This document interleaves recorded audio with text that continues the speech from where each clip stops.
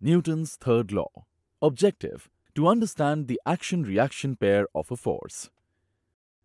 Newton's third law states that for every action, there is an equal and opposite reaction. If an object A exerts force F on an object B also exerts the same amount of force on A but in the opposite direction. If the force exerted by the first object on the second is considered as an action, the force exerted by the second object on the first is considered as a reaction. If the force exerted by the second on first is considered as action, the force by the first on second becomes a reaction. When a football is kicked, force exerted by the foot on the ball accelerates the ball.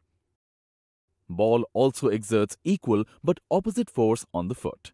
Player becomes conscious of this fact when he feels a certain amount of pain in his foot. Action and reaction are different aspects of the same force and they coexist. Sometimes the reaction force may not be as obvious as in the previous case. A box lying on a table presses the table down with a force equal to its weight, W. The table pushes up the box with an equal and opposite force R. R bar is equal to minus W bar. The force W bar and R bar form an action-reaction pair. Consequences of Newton's third law.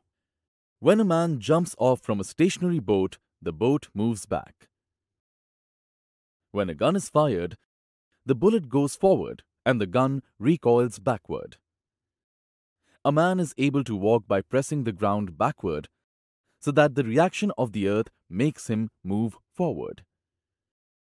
While swimming, a man pushes water in the backward direction with his hands and legs. The reaction of water enables him to move forward.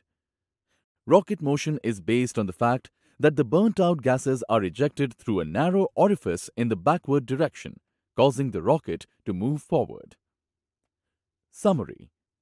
Newton's third law states that for every action, there is an equal and opposite reaction.